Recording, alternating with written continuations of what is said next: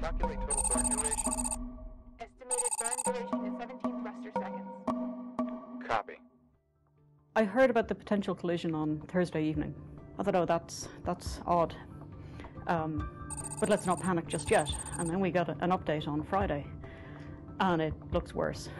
Oh, my heart sank. So we then continued over the weekend, and it just, didn't get better. There are all kinds of things orbiting the Earth. Obviously, the active spacecraft that we're still using, but also expired spacecraft, many of them still on orbit.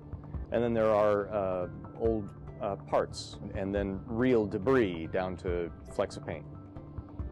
If you see a piece of debris far enough in advance, you can decide to alter your orbit to make sure that your orbit and its orbit don't intersect, that there isn't a collision. Fermi is a special kind of telescope designed to make observations of the universe in the highest energy form of light, in gamma rays. Fermi sees gamma rays from supermassive black holes, gamma rays from the remnants of stars that have exploded at the end of their life. But we also see gamma rays from flares from the sun.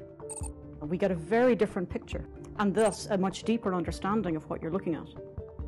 Late March of 2012, we got a call from the Department of Defense. There was a defunct Russian satellite in an orbit that would intersect Fermi's orbit in about a week.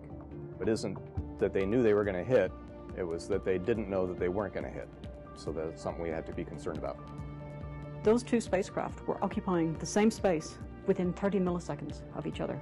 That's why this was scary. These are objects several tons each, as wide as a small airplane, traveling 20 times faster than a bullet. The Fermi mission would be over. The spacecraft almost certainly would not survive that. The basics of the collision avoidance maneuver is we just use our thrusters to alter our orbit a slight amount, just to provide a little bit of separation between ourselves and the other piece of space debris. We hadn't ever used the propulsion system before, and using something for the first time was going to be a major decision. We had to decide, of the two disasters that could happen, a collision with another satellite or a fatal failure with a propulsion system, what decision is most defendable? And we concluded that we really needed to proceed with the burn. Latch valves open, line pressure rising. Normally, the spacecraft is orbiting the Earth, looking at the sky. So in preparation for the maneuver, it changes its attitude, parks its solar arrays and its high-gain antenna to be out of the way of the thrusters. The maneuver itself is just fire all thrusters for 1 second.